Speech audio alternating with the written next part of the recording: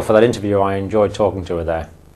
Now, perioperative care is very important for all nurses to learn. All student nurses need to know about the principles of pre-op care and the principles of post-op care, pre-operative care and post-operative care of a patient going for surgery.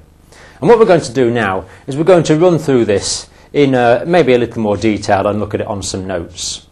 Now, whether the sort of care a patient gets is going to depend to a degree, obviously, on the type of surgery, and also on whether the procedure is elective or emergency. Now, an emergency procedure is an operation the patient needs straight away that wasn't anticipated. For example, if they fracture a femur after a road traffic accident, or rupture a spleen, or get a perforated peptic ulcer, they're going to need surgery straight away. That's emergency surgery. Elective surgery is surgery which is planned in advance. So the type of care is going to depend on whether the case is major or minor, or the type of surgery, or whether it's elective or emergency. But the principles are the same, really, for all pre- and post-operative care, and that's what we're going to look at now, the principles.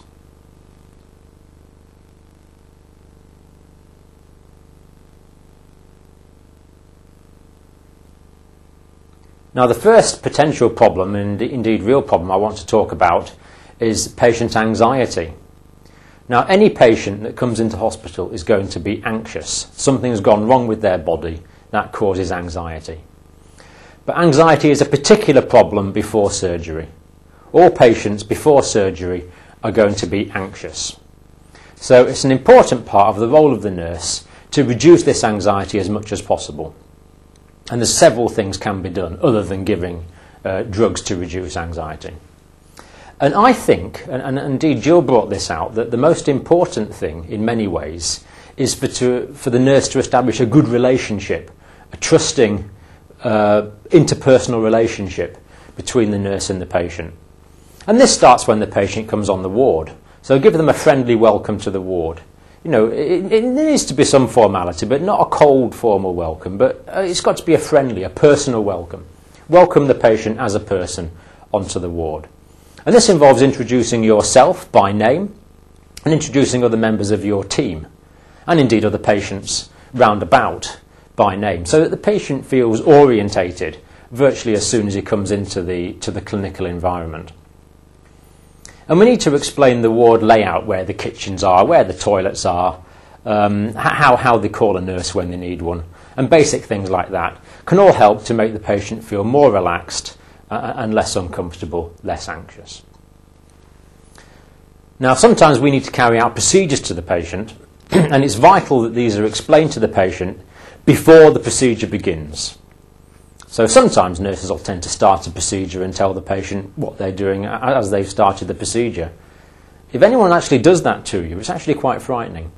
So explain to the patient what's going to happen before it happens, so that the patient can relax, knowing that nothing unexpected is going to happen to them. They're going to be told what's going to happen before it happens. Now, patients will have many fears and anxieties, and there'll be quite a lot of questions they want to ask. So establish a climate where the patient feels free to ask questions and clarify things. Because you could say that there's two types of fear that a patient will have. One type of fear is fear which is justified. Yes, they are going to have an operation. Okay, they'll be anaesthetised, but there's always an element of risk, and the very concept of surgery is frightening to patients. So yes, there is some understandable, justifiable anxiety. But as well as that, there is some unjustified anxiety. Patients might have fears about things which really don't exist. You might think things are going to happen to them which you know cannot happen to them. So you can allay their anxieties about some unwarranted fears, unjustified fears, as long as the patient is free to ask the questions. So encourage patients to express their fears and anxieties, and as well as encouraging to express the fears and anxieties, create a climate where they feel free to ask questions. And of course, the answer that you give to these questions is also going to be critical. Now, some patients like to know every minute detail of what's going to be cut, what's going to be sewn, all the minutiae of what's going to happen to them. Others just want to understand in general principles. Others really don't want to know. They only want to know that they'll go down to the anaesthetic room, be put to sleep, and where they'll wake up. They want to know the basics. So you have to decide on an individual basis whether that patient wants a lot of detail or whether they just want fairly basic information. So give appropriate answers to the patient's questions. And another aspect of giving appropriate answers to patients' questions is the ability of the patient to understand what you're talking about. There's no point giving an explanation that contains a lot of technical information if the patient doesn't understand that. So without patronising the patient, the level of information given must be appropriate to what the patient wants and their ability to understand. So give appropriate answers. And a final general principle when trying to reduce the patient's anxiety is involvement of friends, family, people that we call significant others, people that are important to the patient. So take time to communicate with friends, family members, significant others, and let them know what's going on as well. And that can also help to reduce the patient's anxiety.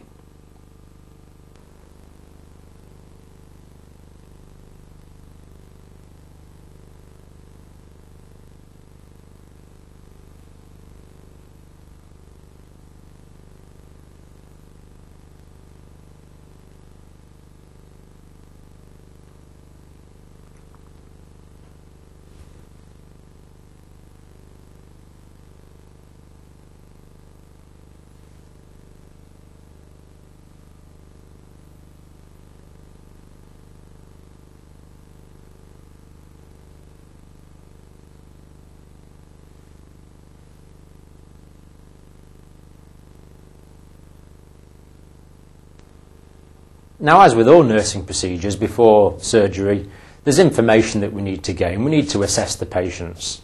And most units have standard admission documentation, which we would complete as usual. But it's also very important to weigh the patient before surgery, if you have time to do this. And one of the main reasons for this is the anaesthetists like to know the weight of the patient because it helps them gauge the dose of drugs that are required. So clearly a heavier patient is going to require a higher dose of anaesthetic drugs than a lighter patient. And obviously children are going to require significantly less. So recording the weight of the patient and writing that on the notes is useful for the anaesthetist. And the other thing that we do as nurses, as soon as the patient, well, not actually quite as soon as the patient comes in, but shortly after the patient has been admitted, it's useful if we record the temperature, pulse and blood pressure. Now, these are what we call baseline observations. So we should know what the patient's normal temperature, normal pulse and normal blood pressure are. Now, temperatures don't vary that much between individuals, but pulse rates certainly vary quite a lot. Young fit people might have a pulse rate of 50. Older unfit people may have a pulse rate of 90 or 95. So pulse rates do vary quite a lot. And blood pressures certainly vary quite a lot. So we need to know roughly what the normal is for that individual so that later on we can compare any changes with that normal. Now, initially I said take these when the patient is first admitted. Then I corrected myself. But the reason for that is that when the patients first come in, they're particularly anxious, so the pulse rates and blood pressures tend to be very high. So it's quite normal to find a patient's pulse is, say, 94 on admission. And an hour or so, when they've settled into the ward, it's probably gone down to 70 or something.